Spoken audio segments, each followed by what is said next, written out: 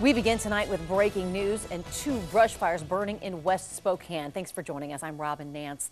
One of those fires is burning near People's Park. The other is near Greenwood and Government Way. KXLY4's Kylee Cruz joins us live with an update.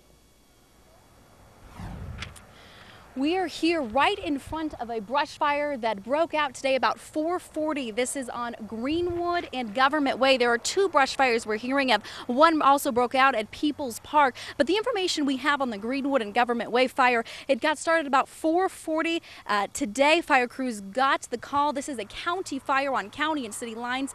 20 firefighters were on the scene. It's about a 1 to 2 acre area that the fire is affecting. The crews, though, have the fire mostly contained. They said they need about another half hour to get a full hand line around the fire. No homes were affected. No injuries or anything like that are resulting from this fire. So they said in about a half hour they should get control of that. Firefighter investigators will be on the scene to figure out what was the cause of this fire and if it's also connected to the brush fire on People's Park.